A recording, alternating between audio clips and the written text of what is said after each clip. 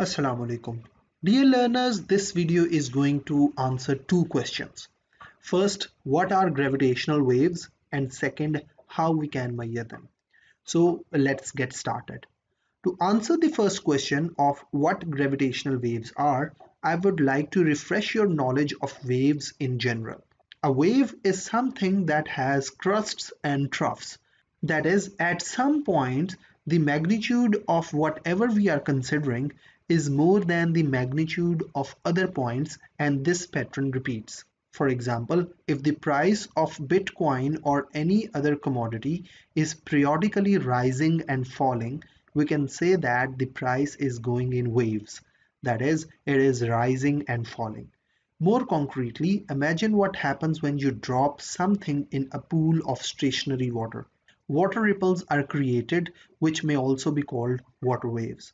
Now, what is happening over here? The level of the water is rising and falling, hence creating a wave. Moving on, you must have heard something about the sound waves. Now, what are sound waves? Sound waves are compressions and rarefactions of air particles present in air.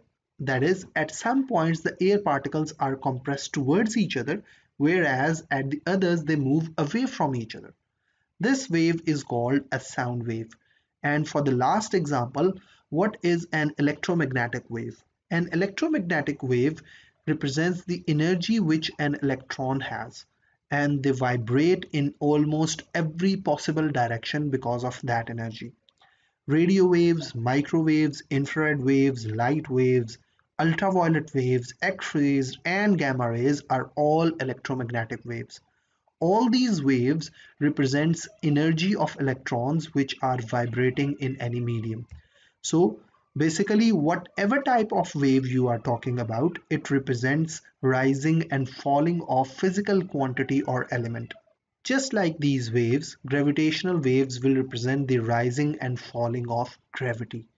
Now that's something surprising. We know that on Earth the gravity remains almost constant. So there is no question of increased or decreased gravity. But that's not even 10% of the story of the gravity.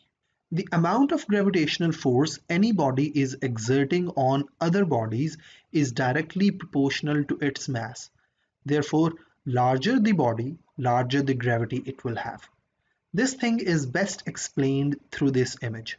Suppose that the mesh shown over here is an elastic sheet, then the heavier the object you are going to place on this sheet, more dip or deformation you are going to see in this mesh. This mesh is extended to the whole universe, and every star, planet, or any other thing present in the universe is like an object placed on this mesh. The heavier the object, more deformation that object is going to cause on this mesh. Even you and me are also deforming this mesh, but that is so negligible as compared to large bodies like our planet Earth or the Sun or other celestial bodies. Therefore, we won't be talking about that. Now, what is dip or deformation representing? Simply stated, it is representing the amount of gravity. The lowest point in this pit will represent the gravity Earth will have on its surface. Therefore, as you move away from the surface, the gravity or the dip will become less, and a position will come when you cannot feel the gravity of the Earth. At this point, we will say that we are in space or out of the atmosphere of the Earth.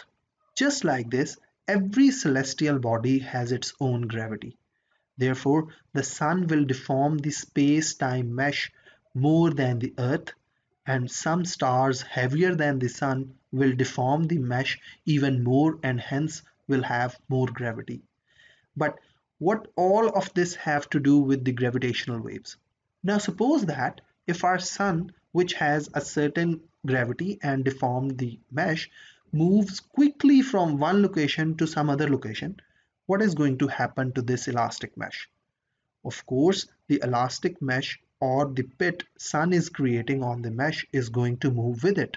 It is just like a heavy ball rolling on an elastic sheet.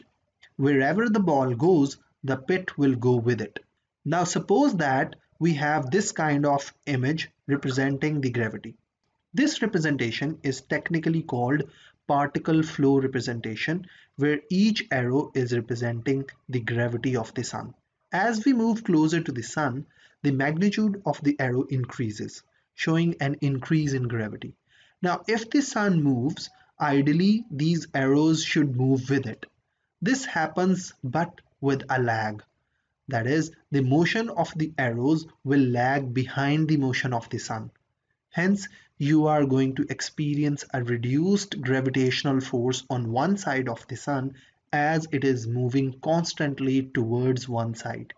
Furthermore, now suppose that the sun is moving to and fro, that is, it is vibrating about some point in space. Now, as the gravity is lagging behind, so will the pit the sun is creating on the mesh. Therefore, rapid forward and backward movements will generate a ripple in the mesh. These ripples are called gravitational waves. This whole thing is exactly analogous to dipping a spoon in water contained in a large container and moving the spoon to and fro at a reasonable speed. Water waves will be generated that will travel outwards. Similarly, gravitational waves are created because of the motion of large celestial bodies, and these waves travel away from these bodies.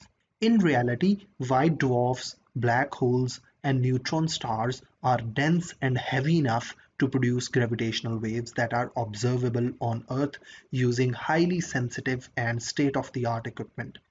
Moreover, it is rare for a single massive object or a body to generate gravitational waves, but few neutron stars are expected to be producing gravitational waves as they are spinning quite fast, and waves are generated because of the imperfections in their spherical shape.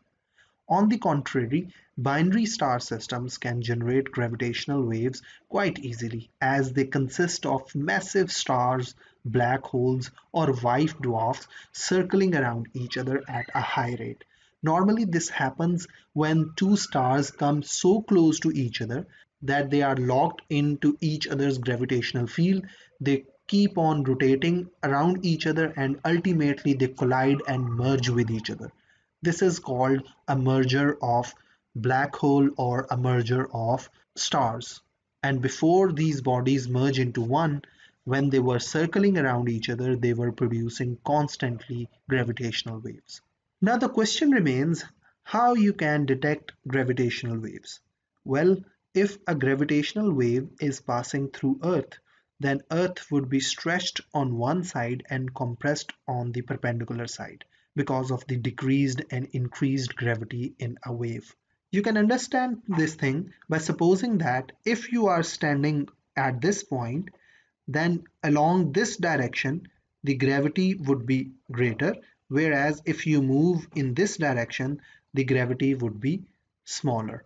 So if the earth is present, for example, over here, then in this direction the gravity would be larger, whereas in this direction gravity will be smaller, and hence the earth would be expanded or stretched in this direction, whereas compressed in the other direction. But have you experienced this kind of stretching? Of course never, because this stretching is 1,000 times less than the diameter of a proton. So if this stretching is so small, then we need something really marvelous to detect it. This is where I would answer the second question that I posed at the start of the video. How can we measure these gravitational waves? Displacements of such small magnitude are measured using devices called interferometers. Therefore, LIGO, which stands for Laser Interferometer Gravitational Wave Observatory, used modified and enhanced version of Michelson Laser Interferometer to detect gravitational waves for the first time in 2015. So let us understand the basic working of a laser interferometer. There are different versions of interferometers that utilize different kind of lasers, but the working principle remains the same. So the one I'm going to discuss utilize a dual frequency helium neon laser that generates laser light having two component frequencies, that have a difference of 2 megahertz and are oppositely polarized. Just for clarity, polarization means the direction in which the electrons are vibrating in an electromagnetic wave. The two frequency lights constructively and destructively interfere with each other, producing light and dark flickers at a frequency of 2 megahertz. So, as this light is emitted from the source, it is split into two equal halves. One is directed towards a detector to act as a reference light beam, whereas the other one moves forward. The detector over here are made of phototransistors that are excited by the light flickering at 2 megahertz. For the beam that travels forward, the next thing it encounters is called a polarizing beam splitter. This beam splitter allows one kind of polarization frequency light to pass through while reflect the other one. Therefore, at this point, the two frequencies are separated from each other and now they travel in orthogonal directions. At the end of the path of both light beams, there is a reflecting cube that completely reflect back the incident light. Therefore, both beams will be reflected back to meet at the same polarizing beam splitter. Once again, this beam splitter will reflect one kind of polarization frequency light and allows the other to pass through. This will cause both frequencies to merge once again. Now you must be wondering that how the displacement is measured. Well, if both waves have traveled the same amount of distance from the point where they were splitted to the point where they were merged once again, then the light beam received by the detector B will be exactly equal to the reference light beam received by the detector A. That is, both detectors will be receiving a flickering of 2 megahertz pattern. However, if one of the light has traveled a different length of distance than the other one, then detector B will receive a light pattern different than the reference beam at detector A. This difference will tell us how much difference in distance traveled by both beams is there. In normal lab setup, one of the reflecting cube is fixed at a particular distance, whereas the other is movable. However, for detecting gravitational waves, both reflecting cubes are fixed. The distance the light travels changes because of the physical stretching and compression of the Earth. As shown in this illustration, if a gravitational wave is passing through the Earth, it will stretch the Earth in one direction while compress it in the orthogonal direction. Therefore, the distance traveled by both light beams will be different and will be detected by the change in flicker pattern. This was what allowed an engineering masterpiece LIGO to detect gravitational waves. LIGO has installed two laser interferometers, one in southeastern Washington state and the other one in Livingston, Louisiana. The two legs of the interferometer are 4 kilometers long, comprising of steel vacuum tubes through which laser light is allowed to move without any kind of disturbance from the environment. To exactly pinpoint the location from where the gravitational waves are generated, we need to detect them at least three different locations. Therefore, there is a project undergoing named as LIGO India, through which a third observatory is being established in India. However, another similar observatory called Virgo has started working in Italy, and scientists are uncovering mysteries of the universe by combining data of all these observatories. The first ever gravitational wave that was detected in 2015 was from a merger of two neutron stars located 1.3 billion light years away from Earth. If this kind of merger would have happened as close to Earth as the Sun is, the Earth would have elongated and compressed by around 3 meters. So with this, I would like to end this video and hope that you have understood the concepts related to gravity, gravitational waves, and interferometers to a reasonable level. So this was everything, and I hope that you have understood the major concepts. Take care and thank you.